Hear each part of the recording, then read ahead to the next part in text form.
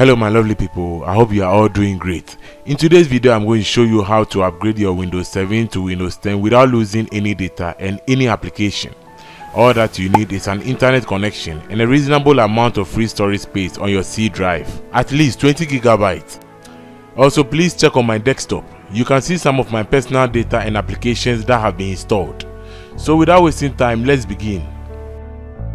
First, open your browser and type download Windows 10 ISO and press enter. Here choose the first link that says download Windows 10 disk image. On this page you will not find the download options. So what you have to do is to click on these three dots, then go to more tools, then again click developers tools. Again come to another three dots here and go to more tools, then network condition. Here, untick this, use browser defaults. Then click on the drop down menu, then choose Chrome OS. After reload the page, and you can close the developers window.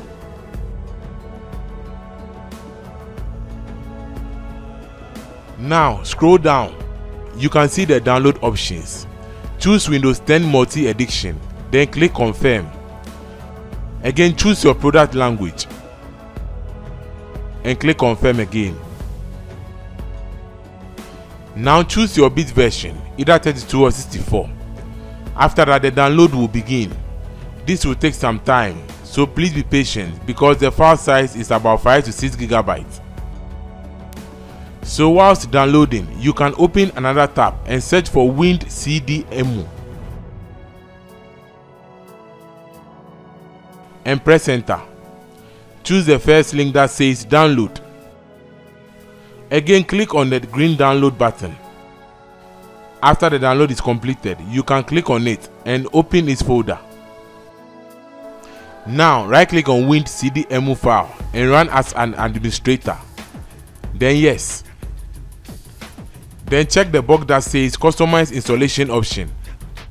Then also tick require administrator rights to mount image. Then after click install. Then install again. After you see installation complete and click on OK. Now right click on the Windows ISO file and click select drive letter and mount image. Then yes. Here on this window don't click anything, just click OK. Here sometimes you need to minimize these two windows and go to your desktop in case the setup.exe does not appear here. So I'll minimize these two windows.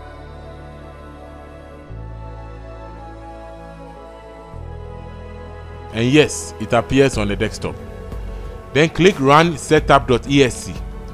Then click on yes. Now you see this box loading. After completed, another window shows up that says install Windows 10. Here tick the box here and click next. After, wait patiently for your computer to check for these updates. Here accept the license terms.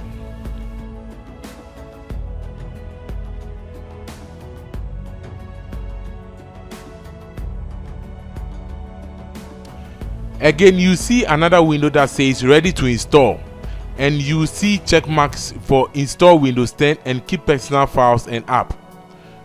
So here click install and wait for the process to complete.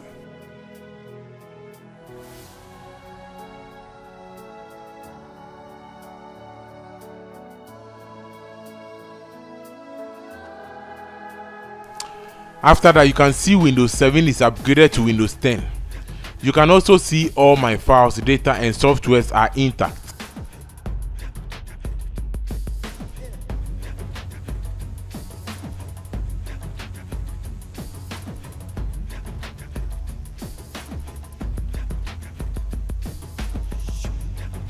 So that brings us to the end of today's tutorial. If you find value from this, please kindly give me a thumbs up and subscribe for more amazing tutorials.